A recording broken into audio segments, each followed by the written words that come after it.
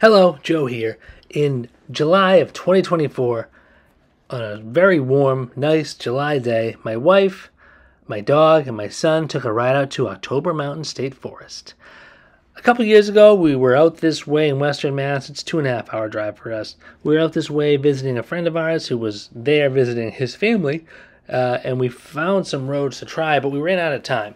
So in October Mountain State Forest, it's the only place that I can find that has unmaintained roads listed on a map in Massachusetts. Vermont, New Hampshire, plenty of them. Hard to find in Mass. There are some, but they're hard to find. But here we have unmaintained roads and also dirt roads listed in poor conditions. I'll talk more about these state forest maps later, but we headed out there and here's what we found. The roads out here are going to be pretty familiar to anyone who's ever done much off-pavement time in New England. They're very similar to roads you'd find in Vermont or New Hampshire or other parts of Massachusetts. All these roads kind of have the same feel of once was more traveled and now is way less traveled.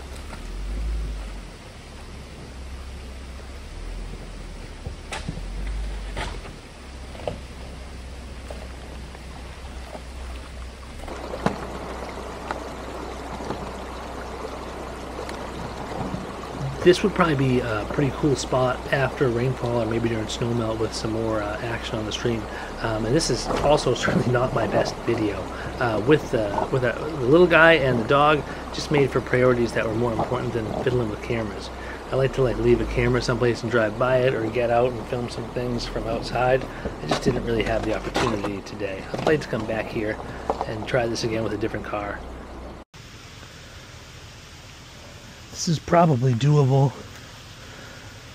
Could hug that way and then this way and then come up here. It wouldn't be too bad.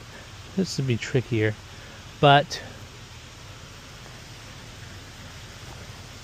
I think maybe turning around makes more sense because why not? So we did turn around. We headed back out Washington Mountain Road and then we went up Roaring Brook Road to Lennox Whitney Road and then back out Schermerhorn Road.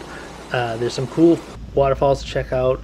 Farnham Reservoir you can check out. There's some old aqueduct stuff, but it says no trespassing near there.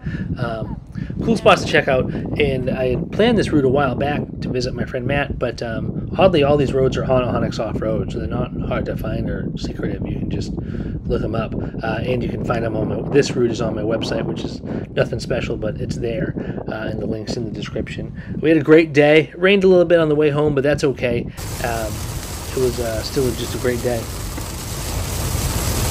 So earlier I had mentioned that these roads are fairly unique.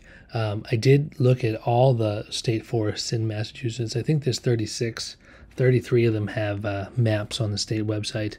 If you look at this one, which is Savoy Mountain State Forest, they have a couple of roads that are listed as unpaved and in poor condition. One of them is Old Florida Road, which is a pretty popular four-wheel drive spot and a great spot for a well-built rig. I did it a few years ago. It was a lot of fun. But anyways, these roads, they do exist, but you can't fully trust the map. You kind of have to do research and go there and see. If you look at this state forest, which is down by Rentham, this road right in the middle, Beach Street, is listed on the map as unpaved. If you look at just Street View, it's paved. It's not freshly paved either. It's not like they just did it, and it's paved from end to end. These maps are a great resource, but they're not perfect, and no map is.